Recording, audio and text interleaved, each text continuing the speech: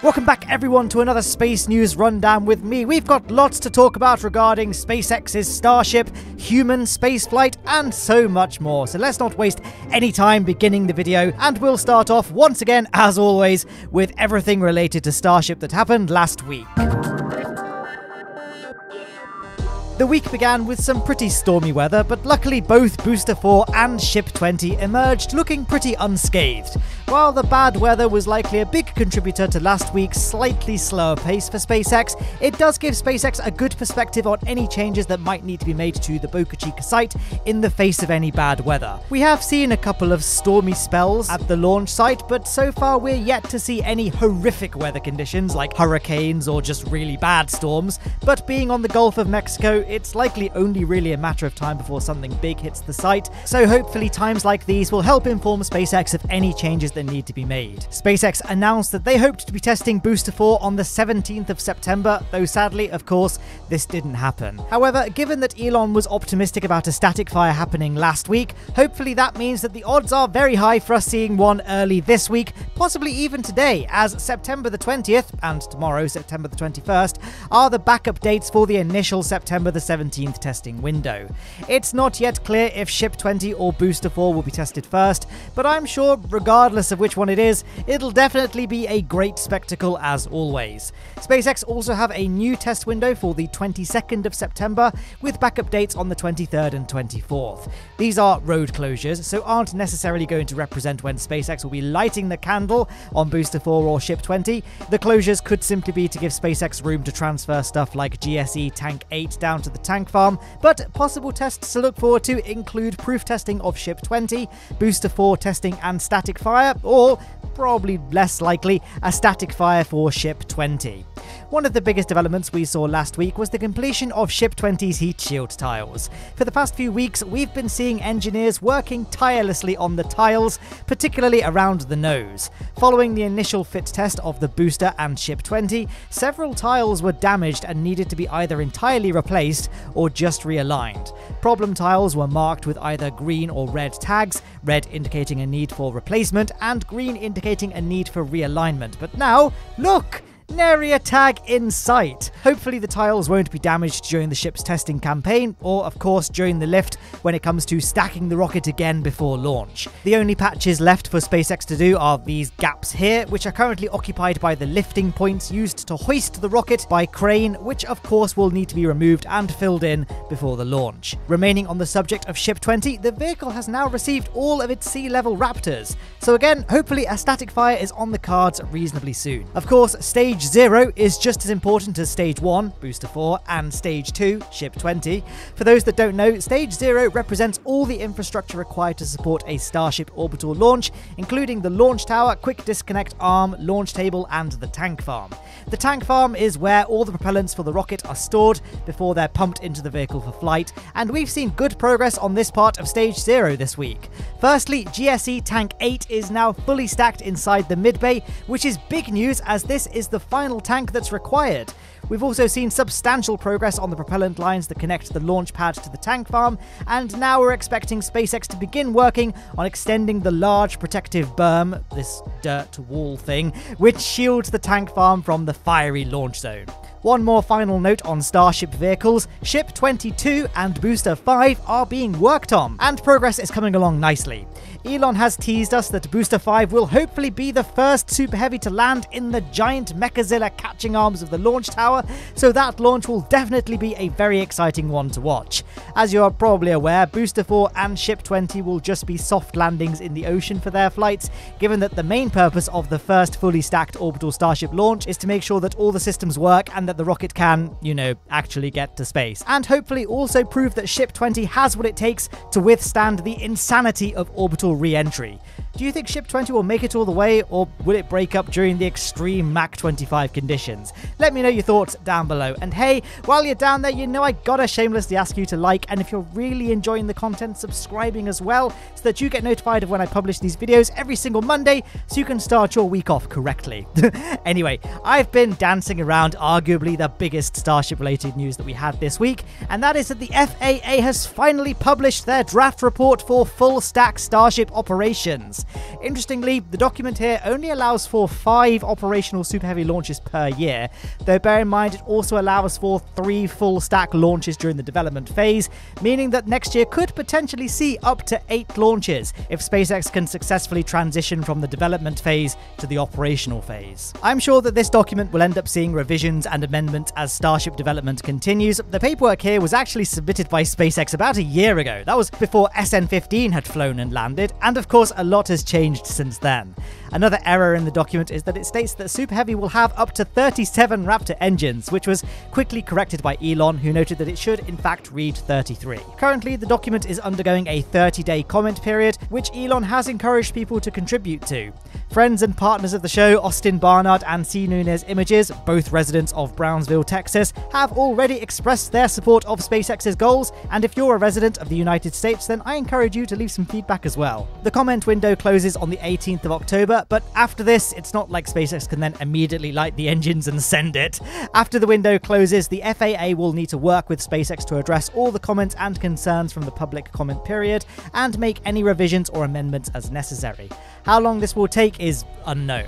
Could be a few days, could take months, and even after this is done, SpaceX will then need to apply for the launch license itself, and I'm not really sure how long this process would take. Therefore, I wouldn't really expect to see the full stack Starship launch take place any earlier than late November, but even that's a pretty optimistic prediction. My heart hopes for November, but my brain reckons we're probably looking at early 2022. Which begs the question of what will happen first, orbital Starship launch or Artemis 1? It's kind of funny that Artemis 1 was initially meant to fly in 2016, which was the same year that SpaceX announced that they were planning on making a bigger rocket. At the time, it wasn't even called Starship. Crazy how fast SpaceX move. Anyway, what do you think will happen first, Starship or SLS? Let me know down below. I'll give you a moment before I roll the transition to the next part of the video where I talk about everything else we saw last week. Yeah? Come on, mate, you can type faster than that. Oh, nice. Oh, is that Cherry MX Blue? Oh, that's very nice. I've got Cherry MX Brown myself because I'm a gamer, you know. Anyway, that's probably enough time. So yes, the first launch we saw last week was on the 14th of September, where we saw 51 Starlink satellites launch into low Earth orbit aboard a Falcon 9 from the Vandenberg Space Force base. Kinda. If you squint really hard through the fog, I can assure you that it's definitely there. The first stage successfully landed 640 kilometers downrange on the Of Course I Still Love You drone ship, making this the 100th successful Falcon mission in a row. Another record for this mission was that the Starlink satellites were deployed into a 70-degree orbital inclination, making this the first launch into a high-inclination, non-SSO orbit, the first launch of the third Starlink shell. Shell number 3 will significantly increase the Starlink coverage area, boosting the constellation's coverage to around 94% of the Earth's surface. I'm looking forward to watching SpaceX continue to fill the third shell up, hopefully with the same level of success from last week's mission, but perhaps with slightly less fog in the way. On the same day as Starlink, one of its competitors launched. We saw 34 OneWeb satellites launch into low Earth orbit aboard a Soyuz 2.1B from the Baikonur Cosmodrome. OneWeb will provide global satellite and broadband services, and they currently have 322 satellites in orbit, and there are 4 more launches planned to complete the constellation. These 4 launches will carry another 138 satellites between them. If everything goes smoothly, the OneWeb constellation will be complete by early 2022. Best of luck to OneWeb there. We round last week's news off with what was probably the most exciting launch of them all, the Inspiration4 launch. On the 16th of September, the crew successfully launched inside their modified Dragon capsule atop a Falcon 9 from the Kennedy Space Center.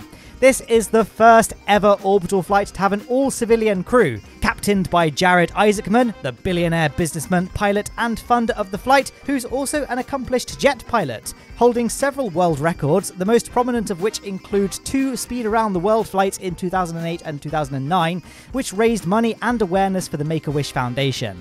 For Inspiration4, he funded 2 tickets on behalf of St. Jude Children's Research Hospital, and one of them was given to Hayley Arsenault, a physician assistant at at the hospital and a former patient of theirs. She was treated for bone cancer there as a child, and for this mission she served as the Dragon's medical officer. She gave some very heartwarming words to the current patients of St. Jude's via video call, saying that if I can do this, you can do this, and I'm so proud of each and every one of you. Also on board was mission specialist Chris Sembrowski, an Air Force veteran and Lockheed Martin employee who won one of the seats in an online contest. And finally there was the Dragon capsule's pilot Cyan Proctor, a geoscientist who was a NASA astronaut candidate herself. During a Q&A session with some of the patients of St. Jude's, one of the children asked, "Are there cows on the moon?"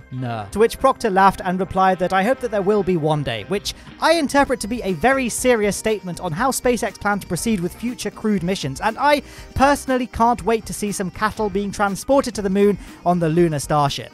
Not sure why no one else is talking about this though. This is huge news, right? Am I breaking this? Anyway, we've got some awesome shots of the crew enjoying the incredible views out of the Dragon's glass dome, which was fitted in place of the docking port, which obviously wasn't required for this mission since no space station docking was to be performed. Interestingly, making this the first mission to carry humans to space without visiting a space station since the most recent Hubble servicing mission, which was over a decade ago. After spending 3 days orbiting the Earth, Dragon and the Inspiration4 crew successfully safely splashed down off the coast of Florida on Saturday, September the 18th, completing their multi-day low Earth orbit mission.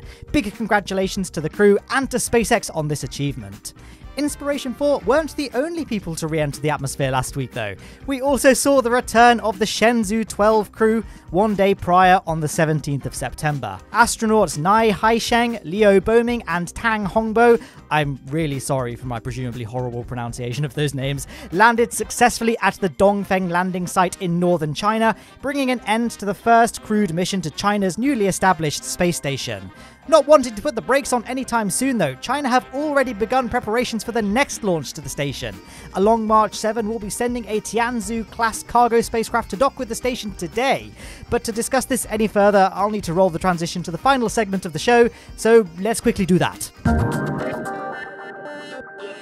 Yes, as I just mentioned, today we'll see a Long March 7 launch the Tianzhou 3 unmanned cargo spacecraft to the Tiangong space station and will be the second cargo resupply mission to the station. Here's some shots of the rocket all ready to go down at the Wenchang Satellite Launch Center. And that's it. It's actually the only orbital flight we're expecting to see this week. Although hopefully, like I said in the Starship segment, we should see lots of cool things like static fires happening down at Texas. So it's not like we won't have anything else to look forward to this week. But that's it. That's the end of my video. Thank you for watching. Bit of a rough transition there. But if you enjoyed the video, then again, do remember to leave a little like down below. It really helps me to survive the tireless tides of the YouTube algorithm. And if you want to support me further on Patreon, you can do so like these lovely folk on the left chose to do. You can click on the link in the description or via the on-screen link. You could also join the channel, get some cool emojis, a badge next to your name. You guys know the drill by now. There's 2 video suggestions on screen from my channel that hopefully you'll enjoy, and that's it, guys. And again, you know, SLS or Starship, that's the big one on everyone's minds. There's going to be, I'm assuming there's SLS footage in the background, which is blocked by the end screen, so that's not very, didn't really think that one through. Anyway, that's it, bye!